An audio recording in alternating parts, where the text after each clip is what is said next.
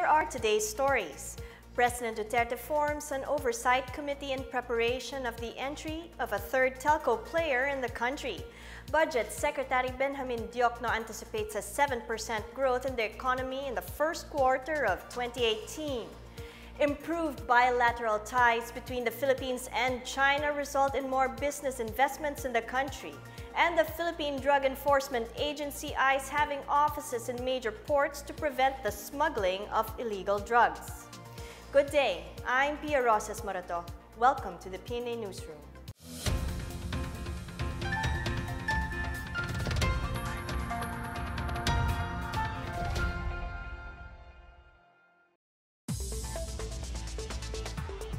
President Rodrigo Duterte has ordered the creation of an oversight committee for the entry of a third major telecommunications player in the country.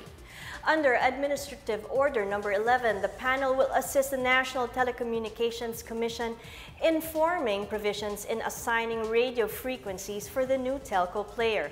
All concerned agencies have been directed to provide support to the NTC and to the committee to streamline and expedite the issuance of permits, licenses, and certificates. The order said the entry of a new major telco player will benefit the public by ensuring genuine competition.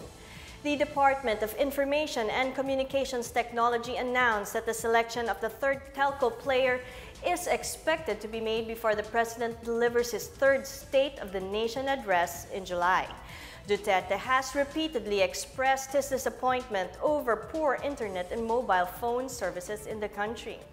Telco players from China, Japan, South Korea, Taiwan, and India have signified their interest to invest in the Philippines' telecommunications industry. The 2018 first quarter SWS survey showed President Rodrigo Duterte continued to get a very good rating despite a slight decline. In a survey conducted from March 23 to 27 to 1,200 respondents, the SWS found 70% of adult Filipinos were satisfied with Duterte's performance. 17% were undecided and 14% were dissatisfied. The SWS said this gives a net satisfaction rating of plus 56, classified as very good or 2 points below plus 58 from last quarter of 2017. The survey says the President still has excellent net satisfaction rating, while it fell by 1 grade from very good to good at plus 39 in Balance, Luzon, and stayed at very good in Metro Manila. Duterte's net satisfaction rating was at plus 64 3 months after he assumed office in June 2016. The Bureau of Customs seized a 40-foot container of used clothing at the Manila International Container Port. Customs agents uncovered 2.1 million pesos worth of ukay-ukay from the shipment of Proline Logistics Philippines Incorporated. Commissioner Isidro Lapena said the shipment was declared as personal effects and household goods. An alert order was issued on March 7 to prevent the release of the banned shipment, which arrived from Hong Kong on February 27. The cargo will undergo seizure and forfeiture proceedings for violation of the prohibition of commercial importation of used clothing and rags. The importer will also face charges for misdeclaring the goods, and their customs accreditation may be suspended. The Land Transportation Franchising and Regulatory Board ordered Grab Philippines to reduce its surge pricing cap from 2 to 1.5 times the normal fare effective immediately. The board wants to ensure that the fares would be acceptable to transport vehicle service operators who would transfer to Grab's platform. This amends LTFRB's order that sets a surge price rate of TNCs at twice the normal fare. The board is also giving Uber until April 15 to operate. Grab said it would comply with the order to decrease its surge rates. Grab also said it would comply with the order of the Philippine Competition Commission to maintain the independent business operations of Uber and Grab. The PCC is conducting a review to determine the effect of the Grab-Uber merger on the ride-sharing market, as well as its impact on its partner drivers. The new panel of prosecutors starts its preliminary investigation on the drug complaint against alleged big-time drug lord Peter Lim, self-confessed drug lord Kerwin Espinosa, and several others. Also named as respondents in the complaint were convicted drug lord Peter Ko, alleged drug supplier Lovely Impal, and several others. The measure would allow the parties, including the police officials, to submit additional evidence to support their respective positions. Last April 6, Lim asked the Department of Justice to conduct a separate preliminary investigation on the illegal drug raps filed against him and his co-respondents. Lim's camp said this is to protect his constitutional right to due process, as his defense and the lack of evidence against him might not be given due attention. Still to come, Budget Secretary Benjamin Diokno anticipates a 7% growth in the economy in the first quarter of 2018. Authorities in Cebu seized about 12 million pesos worth of marijuana and shabu. These and more when the PNA Newsroom continues.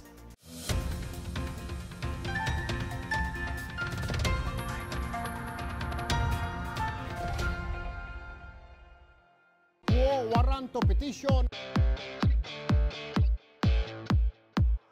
Boracay environmental violation. Tax reform for acceleration and inclusion of trade.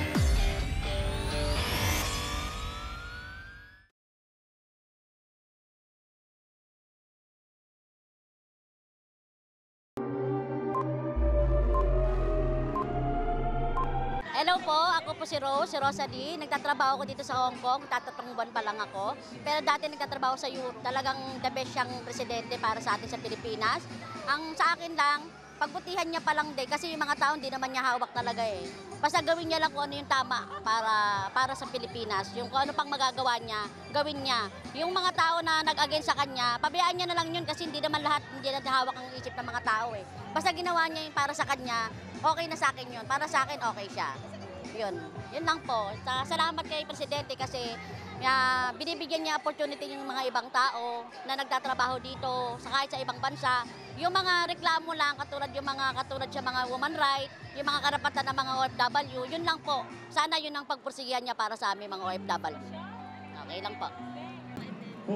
Ako po si Sheila May Haison, taga Negros, Dumaguete. At tungkol po kay President Duterte, okay naman, malaki ang progress sa Pilipinas at saka malaki rin ang naitulong niya sa mga kagaya namin na OFW. Sana mas malawakan pa ang mga kalagayan namin dito sa OFW, especially na doon sa Middle East. President Duterte, salamat po sa malaking progress at saka sa malaking naitulong mo sa peace ng Philippines. Ako po pangalan ko si Rodolfo, tawag sa akin Rudy. Nag-work dito ako sa Hong Kong almost to 28 years sa amo ko as a domestic helper. Sa awa po ng Diyos, dito rin ako nakakita na pag-asawa ko. At as a domestic helper, maganda naman yung sitwasyon namin dito, hindi maganda yung protection ng government. At sa pagpapatakaran ng bagong presidente, programa, at ako'y natutuwa dahil sa lahat ng presidente, i-compare ko sa nagdaan na henerasyon. Itong the best na presidente ang nakikita ko magandang performance.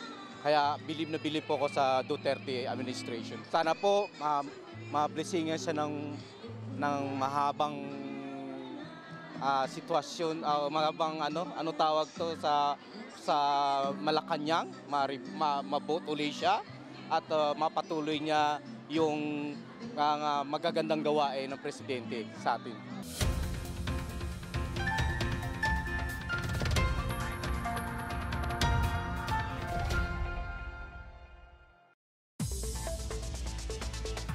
Budget Secretary Benjamin Diokno is optimistic that the Philippines will achieve a 7% growth in the first quarter of 2018. The projected figure falls within the lower end of government's 7 to 8% growth target from 2018 to 2022. Growth drivers would be the strong expansion of both the government revenues and spending. Data released by the Department of Budget and Management show that expenditures rose by 26% year-on-year as of end of February 2018 to 469 billion pesos from last year's 373 billion. Last February alone, government spending amounted to 240.3 billion pesos. Spending on infrastructure and other capital outlays as of last January reached 43.3 billion pesos. Diokno attributed this to the Duterte administration's Build, Build, Build infrastructure program, under which about 1 trillion pesos is scheduled to be spent annually until 2022. The much improved bilateral relation between the Philippines and China has attracted more Chinese investors into the country. The Department of Trade and Industry welcomes the letters of intent of Chinese companies seeking to invest in the country.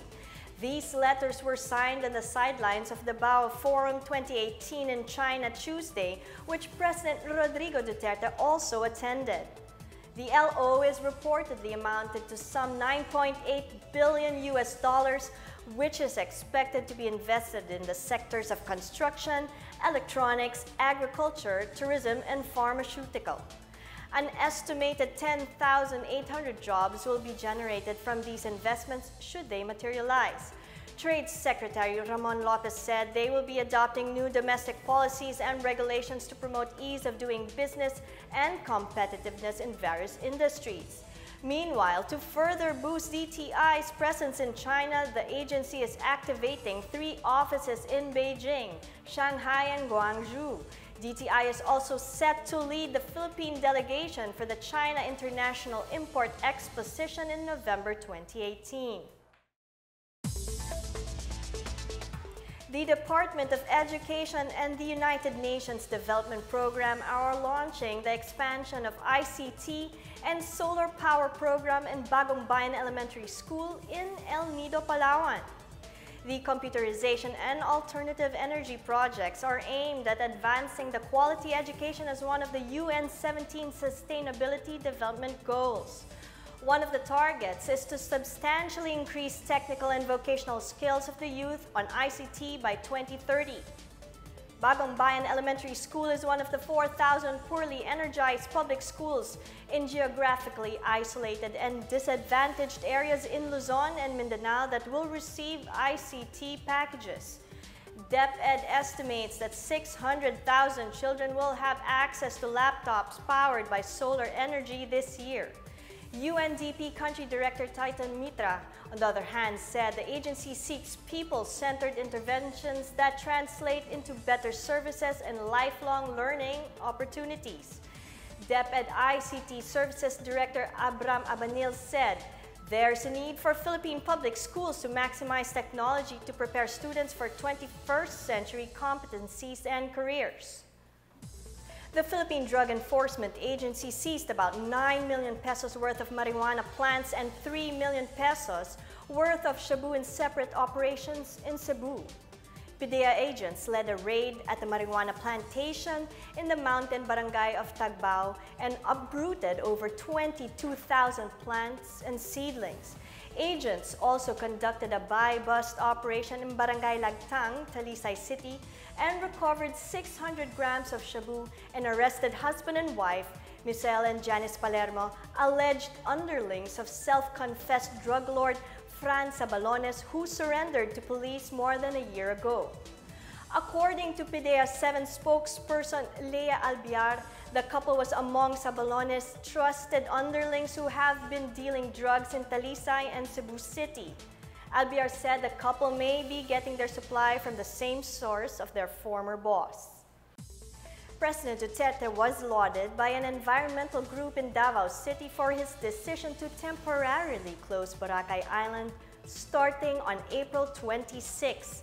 Interface Development Interventions Executive Director Chinky Pelino Goya said the move would make the island rest from being used by businessmen tourists. Gole said the island has many environmental issues such as the rampant disposal of waste that flow down to the beach. However, she also aired the social concerns that need to be addressed during the closure period, such as the lack of jobs for workers in the island. Gole said the government should enforce the order issued by the Department of Labor and Employment, which mandates that no retrenchment of employees should take place within the 6-month period. She also said the government should provide financial assistance to the displaced workers. Earlier, President Duterte said he would provide a 2 billion peso cash assistance to the displaced and poor people in the island. Up next, the Philippine Drug Enforcement Agency is considering offices in major ports to prevent the smuggling of illegal drugs. The U.S. Navy's USS Theodore Roosevelt comes for a port visit in Manila. These and more when the PNA Newsroom returns.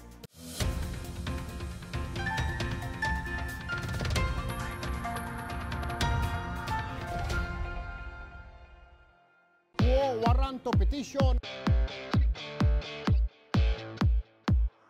Baraka environmental violation. Tax reform for acceleration and inclusion of trade.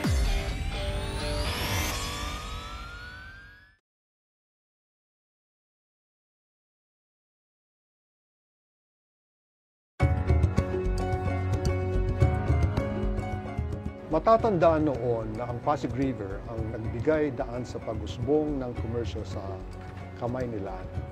Bakit hindi natin muli pakinabangan?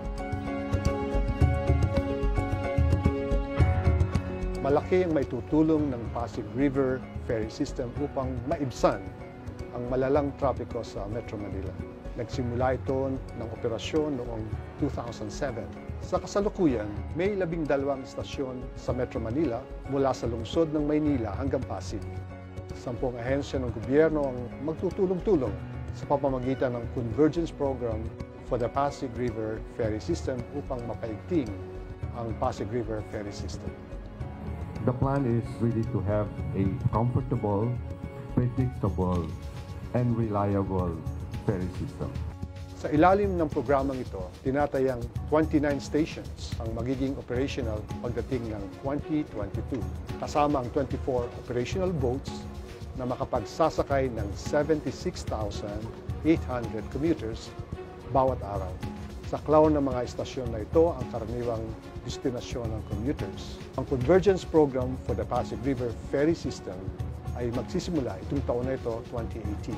Sa tulong nito, mas magiging epektibo at mabisa sa paghatid ng serbisyo ang Pasig River Ferry. Sa pamamagitan ng Pasig River Ferry, tuloy-tuloy ang pagbabago sa epektibo at mabisang paghahatid ng serbisyo sa mamamayang Pilipino.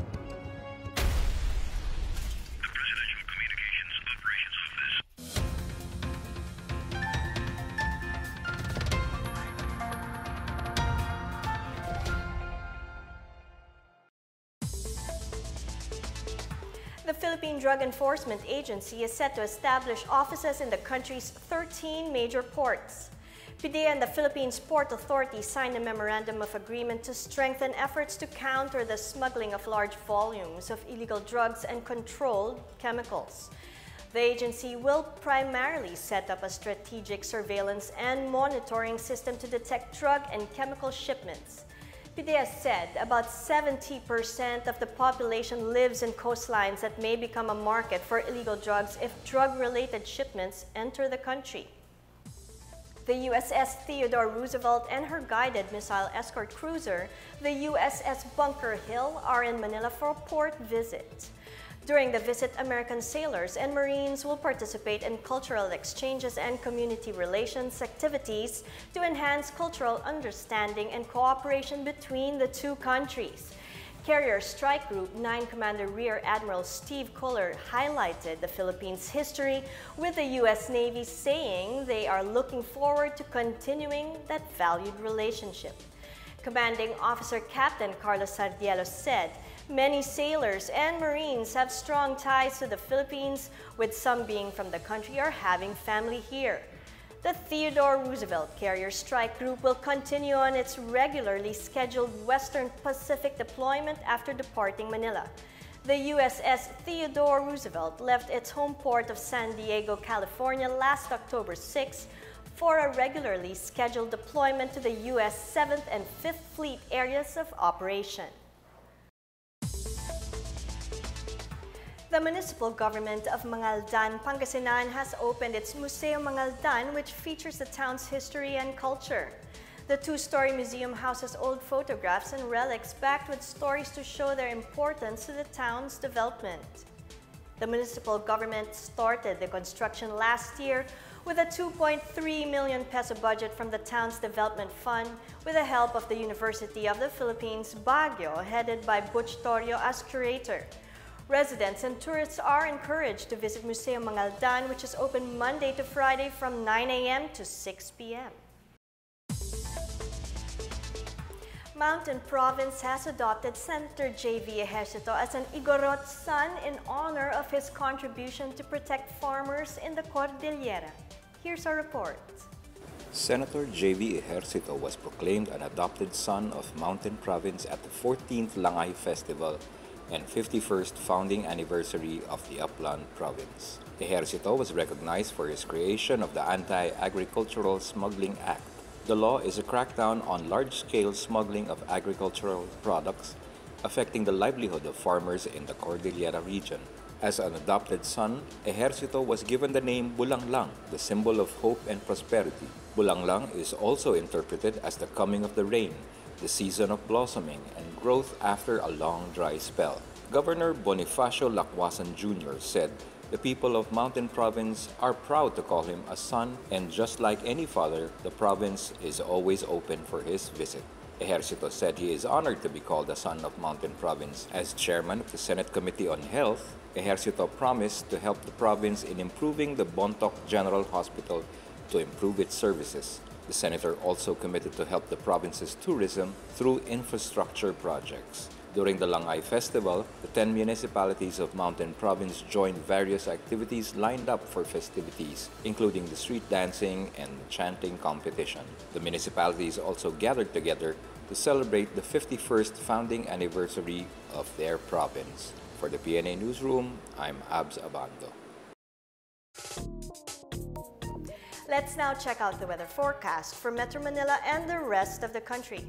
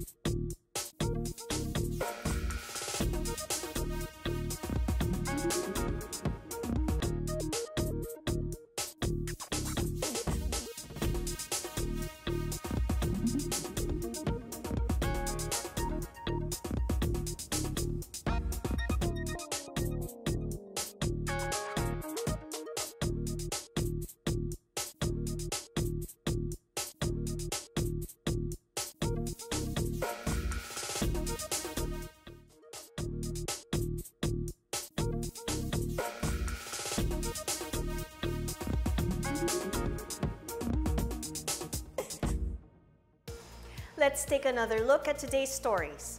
President Duterte forms an oversight committee in preparation of the entry of a third telco player in the country. Budget Secretary Benjamin Diokno anticipates a 7% growth in the economy in the first quarter of 2018.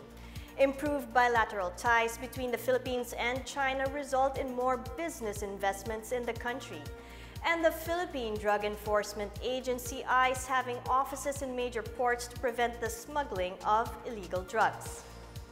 Thank you for watching another edition of the PNA Newsroom. To check out these and other stories, visit the PNA website or follow the Philippine News Agency on Facebook and Twitter. For more stories about the government and how it serves the Filipinos, look for these hashtags in all of our social media platforms and websites. And that's your daily dose of news and information from the PNA Newsroom. I'm Pia Rosas Morato. Good day.